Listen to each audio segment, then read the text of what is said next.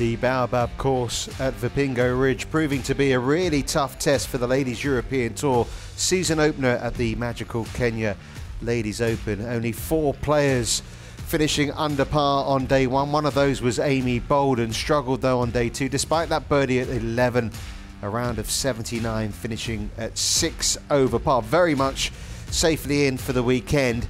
Nabuhe Hlamini looked to be on course to chase down the leader when she set herself up for a 5th birdie at the 10th hole. Was going great guns at that point, but then 5 bogeys on the back 9 saw her finish at 4 over par.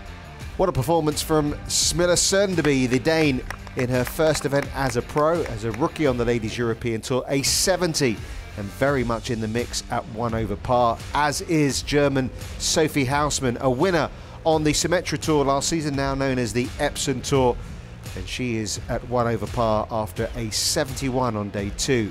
3-time Ladies European Tour winner Nuria Iturios, not able to get it a birdie there at 6, but after 4 birdies in her first 6 holes, a 70 leaves her on her own in 2nd place at even par, behind the overnight leader Linnea Strom. After that brilliant 68 on day 1, a 73 on day 2.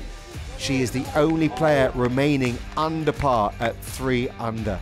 But a lot of golf still to be played at the magical Kenya Ladies Open.